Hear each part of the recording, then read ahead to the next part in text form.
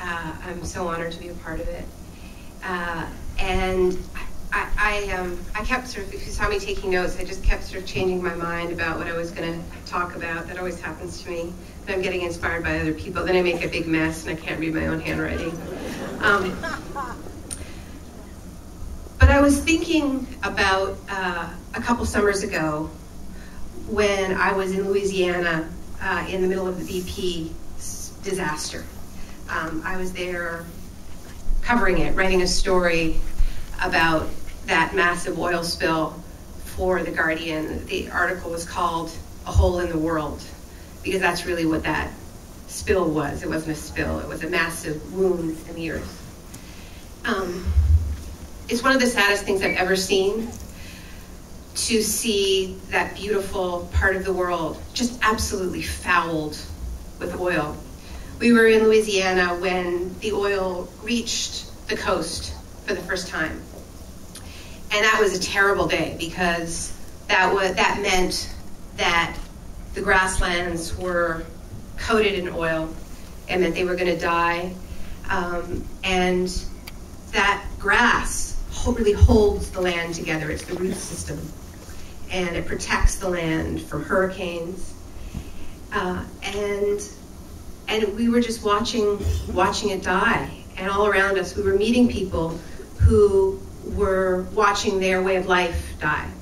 Fishing people in particular, Native people. And they just had no idea what their future held. And the saddest part of it was that a lot of them had to go work for BP to clean up the oil, because it was the only job left. And this is what oil does. It doesn't just compete with other industries. It swallows everything until it's the only thing left. And then there's no resistance, because there's no tourism industry, there's no fishing industry. Everything's dead. And people just have to take those jobs. And that's why they call oil a curse. And people know all about the oil curse around this world. I mean, they know about it in the Niger Delta. They know about it in the Ecuadorian Amazon. They certainly know about it in Fort Chippett, where Gitz is from.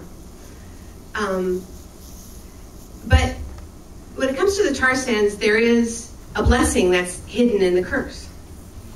And the blessing is that the tar sands are landlocked.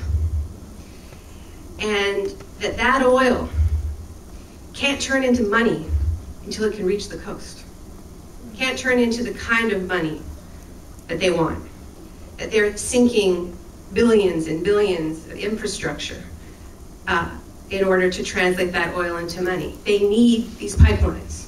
They need these pipelines, these arteries, as Tom Goldtooth, the head of Indigenous Environmental Network, calls them. And he says, we got to block the arteries. We got to give the tar sands a heart attack.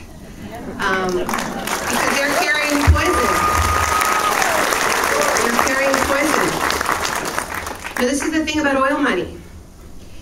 It's crazy money, and it makes people crazy.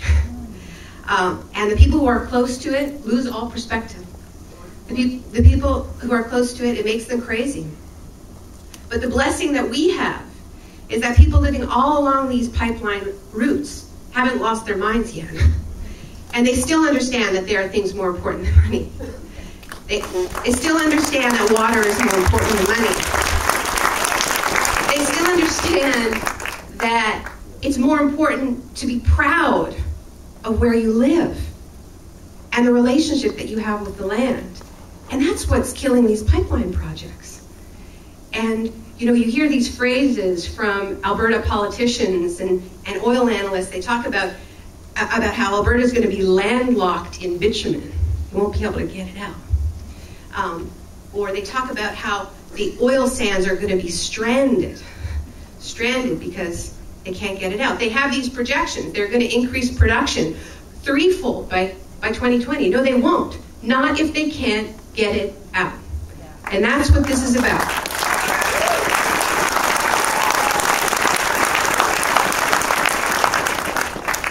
I used to think that we were going to build a movement against the tar sands riding the infrastructure that they want to build, that their tar sands would build their tar sands pipelines would build our movement for us.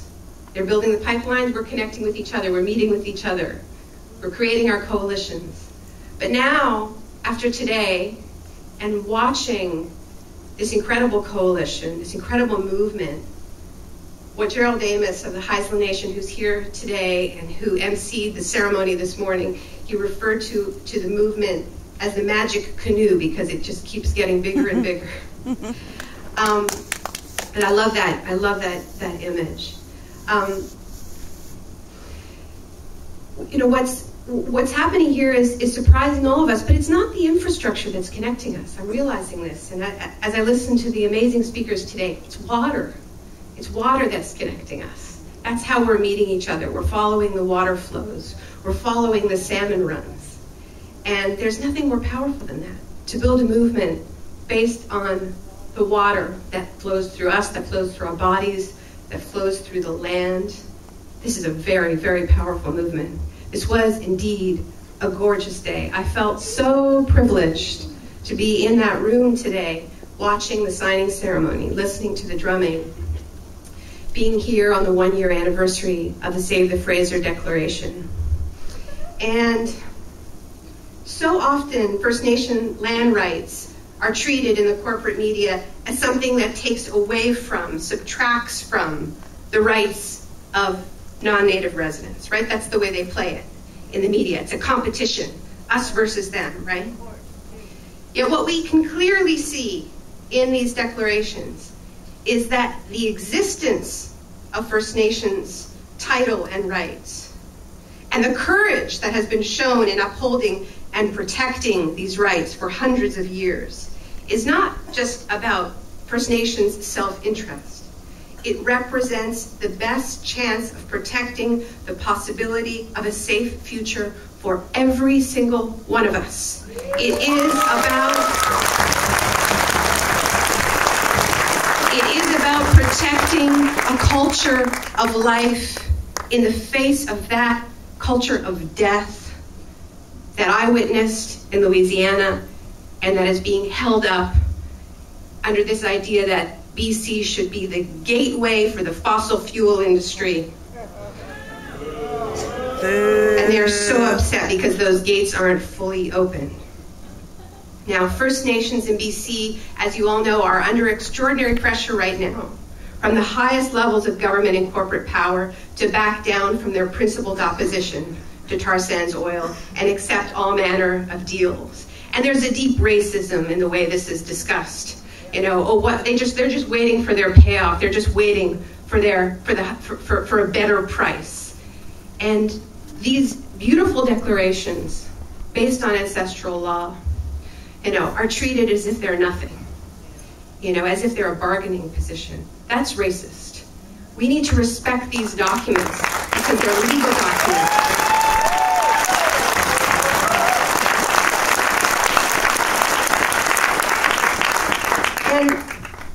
We are so lucky to be here tonight with many of the First Nations leaders who have drafted these documents, who've championed these documents, who've carried them forward. As we heard, 61 signatories, now 130.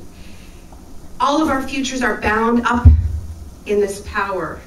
And I think it's time for everyone in this room to stand up and show our gratitude for the courage that has been shown, because this is about protecting all of us. So will you please do that with me? Will you please thank all the First Nations people who have been protecting all of British Columbia.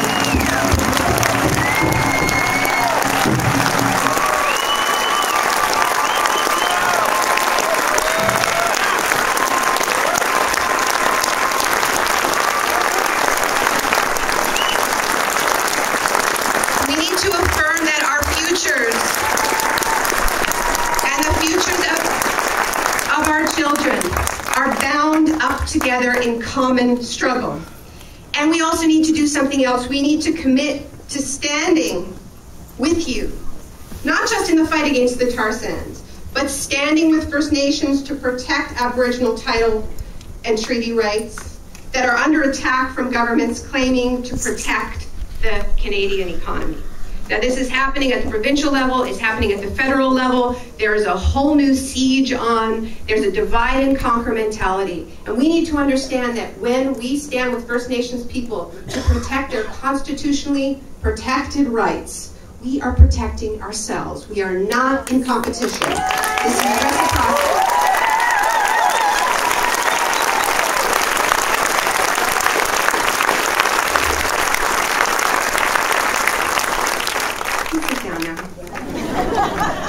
I also want to acknowledge my own family who are here. My mother, Bonnie, my father, Michael, my brother, Seth, my niece, Zoe, so patient, so bored, doesn't look bored, amazing. My husband, Avi. I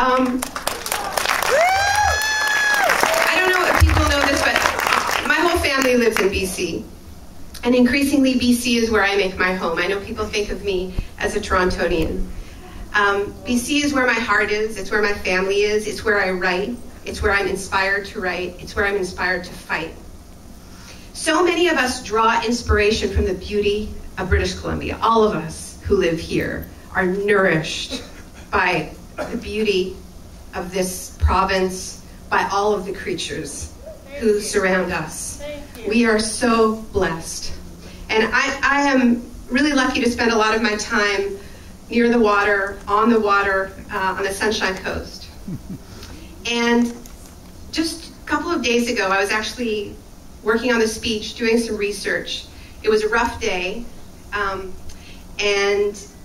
the water was looking particularly wavy.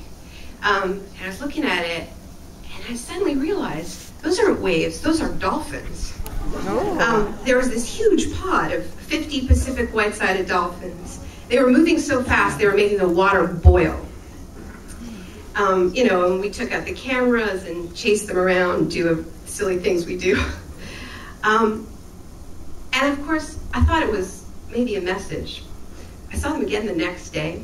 The last time I saw them was when Melina called me to tell me about the spill in Little Bit Buffalo. And I feel like these dolphins show up when we're fighting with pipelines. And I feel like, oh, I don't know. I don't know if they're trying to communicate with us. You know, I know that sounds really flaky. But I feel like they should be part of this discussion. I feel like they should be part of this discussion. I feel like they should have a voice at the table, because they are dependent on those waters. And we know what they'd say. They'd say, stop the pipelines. We don't want the tankers. Leave our herring and salmon alone, please. That's much. That's also reciprocity. We need to understand that if we are going to be awed by the beauty of BC, if people are going to make their living selling and trading off the beauty of BC, we have a responsibility to protect and defend and speak for those who don't have a voice at the table.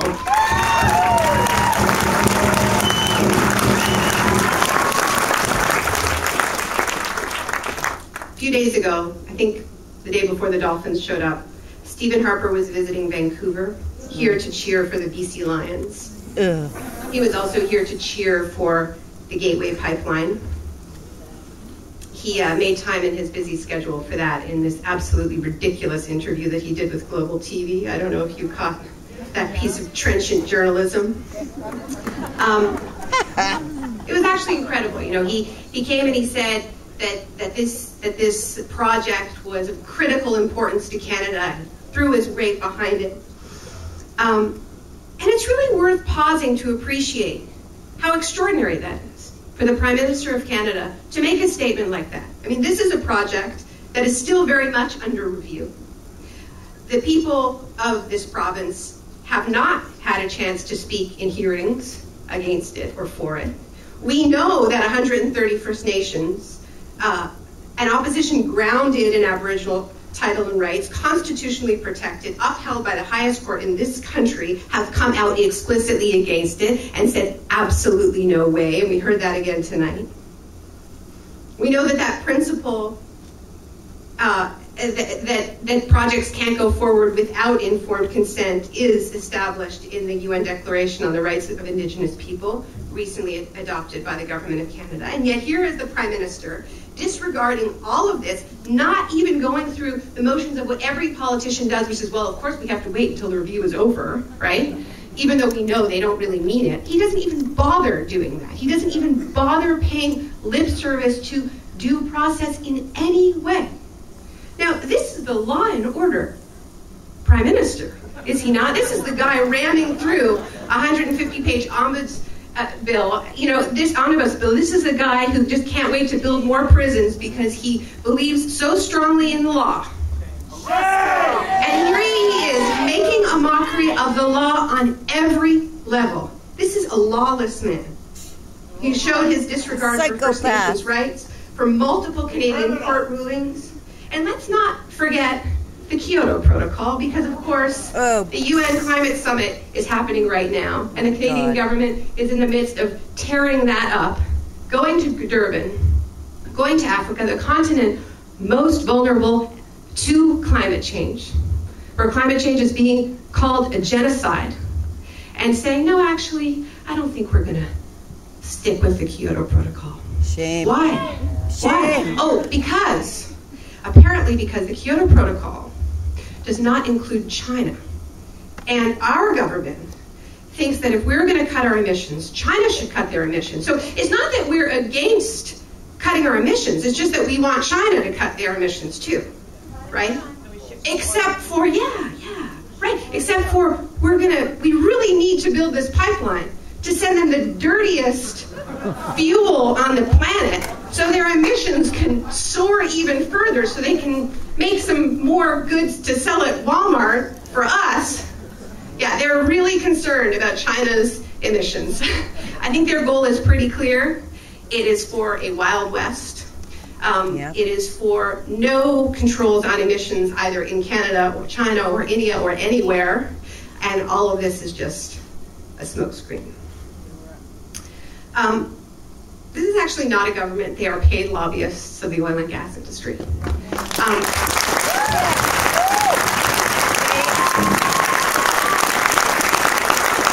is what our government does. They travel the world representing Shell and BP and Exxon and Suncor. And, you know, they've spent a lot of time in Europe recently arguing that Europe should lower their environmental standards, should scrap a law that would require them to label tar sands oil as being dirtier than other fuels. And our government is busy teaming up with the UK government, which is also working with Shell and BP, to eliminate those laws. That's what our government is doing. That's who they are. Now, I want to talk a little bit about Keystone, because I have been involved in it. I was one of the signers of the original letter that went out calling on people to come to the White House and commit civil disobedience, get arrested. I wasn't planning to get arrested. The Canadians were not supposed to get arrested. We had a deal. The deal was Canadians not arrested. It even said it in the letter, the Canadians don't have to get arrested. But then I got there and Gitz was there and he was like, I'm getting arrested. So I was like, all right, well, if Gitz is getting arrested, then I've got to get arrested. And so I went up and I wrote and Avi was there, my husband, he was going, what, you said you weren't going to get arrested? But anyway, it was Gitz's fault. But I'll tell you, you know, when we sent out that letter, we did not expect to get the kind of response that we got. We thought maybe a couple hundred people, not a couple thousand would sign up. 1,200 people were arrested outside the White House. And this is why Gerald is right. It's magic canoe. How did that happen in 2 months? We also didn't think that we could win. Don't tell anybody. You know, we thought our chances were really, really slim. And it was a really smart campaign strategy to put Obama on the spot. You know, let's remember, of the 3 pipelines that Rex was talking about, Kinder Morgan, Gateway, TransCanada, what all the oil analysts agreed was that Keystone was the easiest, okay? It was, in the words of Stephen Harper, a no-brainer, okay? Kinder Morgan was the next easiest. Gateway was the really, really hard one, okay? Everybody understood that Keystone was the rubber stamp one, because look, they're Americans. They're just gonna take it, right? And TransCanada, the company behind it, was so sure that they were gonna get a rubber stamp that they went and bought the pipe. Yeah. They bought the pipe before they had the permit, okay? They're now having to spend more than $1 million a day to store the pipe. It's rusting and fatal. They were so sure. They were so sure that they had bought all the right politicians, you know, that they had their no-brainer deal, that they actually mowed the pipeline route. They were ready to go, okay? They were so sure that they were going to win that they threatened all these ranchers with eminent domain, and apparently Texan ranchers don't like being threatened by foreign companies with eminent domain, and they really pissed them off. But okay, here's the point. Now they're turning around and going, okay, well, if we didn't get Keystone, and they may still get Keystone, but right now we've got a 1-year reprieve, and TransCanada has said that they can't deal with that. They've said, you know, this delay could sink our project, so that may well happen, and we want it to happen.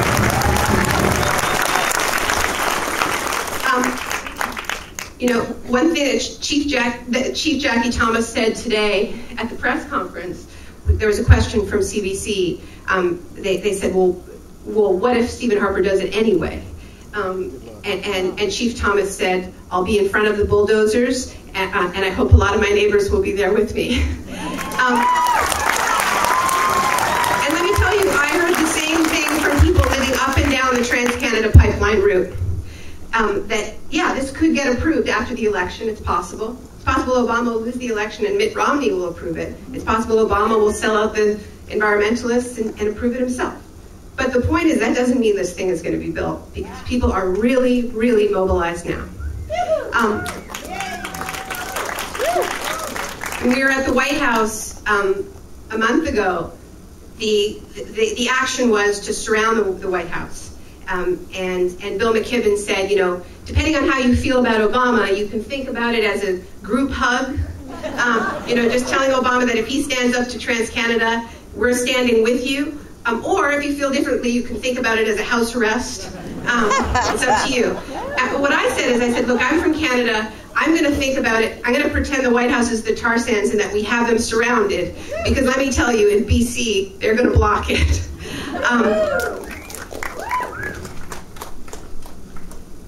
They know this isn't a done deal.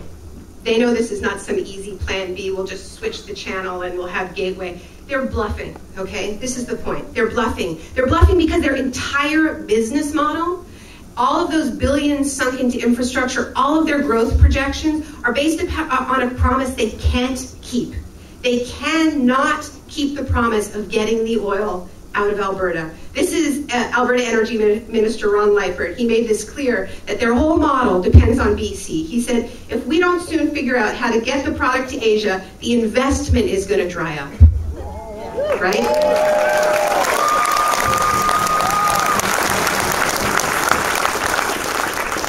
President of Shell Canada said, BC is a real gateway, but the gate's not fully open for energy in particular. Let's keep it that way. That is their goal, though. Let's be clear. Their vision for BC is a wide open portal to Asia and the rest of the world for oil, gas, and coal exports, the very substances that are cooking the planet. So yes, this is about protecting BC coastal waters, and BC salmon runs, and those dolphins, but it's a far greater moral responsibility as well. BC is now on the front lines of the climate fight. We have a responsibility to save the planet from warming, and that means refusing to be that gateway, which will make it a hell of a lot harder to get that oil out of the ground in the first place. Now I want to just end by talking about two talking points. Two talking points that we're going to hear more and more of. When Stephen Harper gave that interview to Global, he talked about how the opposition to Gateway is coming from American foundations. American foundations are manipulating all of you. There are puppets in their hands. And of course, you know, there is no wingy right-wing think tank talking point that the Harper government will not adopt as government policy. Let's give them 2 weeks, right? So this has been floating around in the blogosphere, and now, lo and behold, it's coming out of the mouth of the Prime Minister. And it's absolutely ridiculous. He's saying that these US foundations are funding the anti-tarsands movement in BC because they don't want the oil to go to China. They want it to go to the US, okay?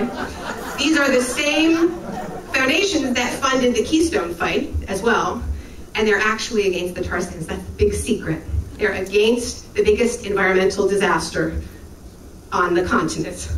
These big environmental foundations are actually funding opposition to a huge environmental disaster. As well they should be, that's their job. Now, I don't think we should have any shame about this, you know. Most people aren't getting money from US foundations, some people are. The point is this: tar sands are a North American problem.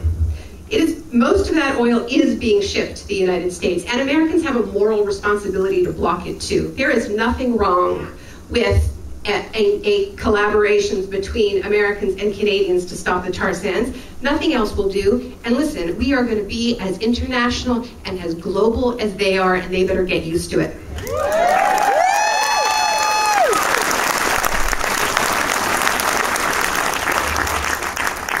Then the other talking point is one you're all familiar with, which is the idea that this is ethical oil. It's like organic chicken. They literally say that. It's like organic, free-range chicken, free-range oil. It'd be funny if it weren't so offensive. And they also say that Ezra Levant says that he studied the left, right? And he studied the fair trade movement and the anti-conflict diamond movement, and he's just adopted all of this language, right? So this is like, you know, the anti-sweatshop oil, right? And he also says it's conflict-free oil, right? Unlike the oil from Nigeria, right? Or unlike the oil from Libya, this is conflict-free oil. Well, let's wait a little while. If you think that oil is conflict-free, just try to move that dirty oil through BC. Thank you, everybody.